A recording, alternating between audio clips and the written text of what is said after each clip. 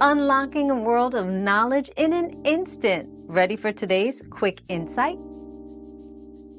Yes, chicken hearts must be fully cooked to ensure safety from bacteria like Salmonella. The internal temperature should reach 165 degrees Fahrenheit, 74 degrees Celsius, to be considered safe for consumption. This can typically be achieved by cooking them on a stovetop for about 10 to 12 minutes, stirring occasionally, until they are firm and no longer pink in the middle. Using a meat thermometer can help ensure they are cooked to the right temperature. Fully cooking chicken hearts not only makes them safe to eat but also maximizes their flavor. Your daily dose of discovery ends here, but the journey of learning never stops. Subscribe and join us again for more answers tomorrow.